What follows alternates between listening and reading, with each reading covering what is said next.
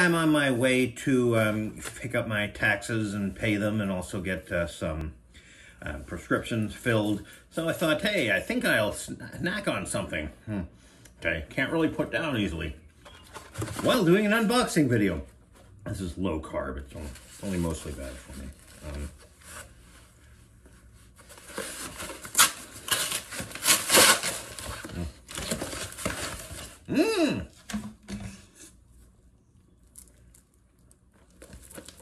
Ultraman Ace Steelbook. It's only about halfway through Return of Ultraman. Here, Birth of Ultraman.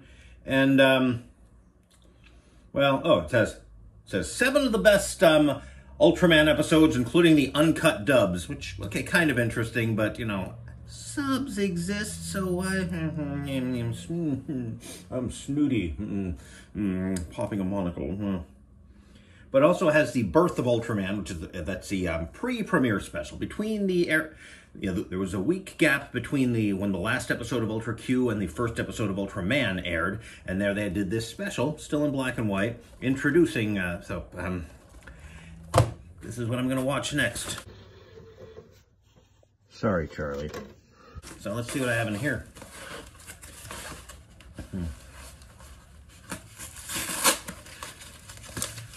Just in case I have to edit that out so you don't see my address, let's see what we have in here.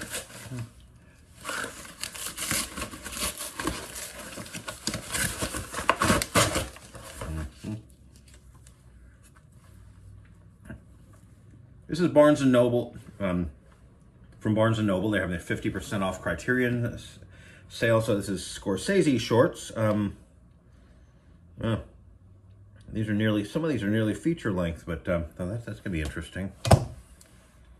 The Carl Zeman collection.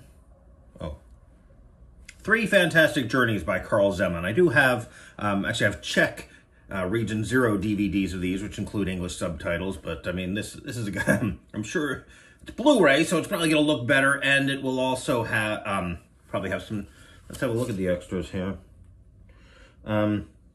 Oh yeah, alternating. Oh yeah, they've got the alternate opening for. Well, the official title appears to be "Invention for Destruction." It was released in the U.S. as "The Fabulous World of Jules Verne," which explains why his Baron Munchausen movie. Gee, almost left my mouth is frozen. Baron Praschil was released as "The Fabulous Baron Munchausen," and the other one is, what is it? Here he is. Journey to the Beginning, which is some kids that go on a raft and they keep going back in time and seeing more and more ancient things, dinosaurs, and then before that, mammoth died. It's pretty neat, especially. And I've never actually seen this one. It's yeah, I think we all agree that it sucks that the director's cut doesn't exist, but I've heard it's a good movie. Hope so. I spent money on it. Oh, well, gotta. Well, maybe I'll finish this before I leave. That way I'll have both hands free while driving.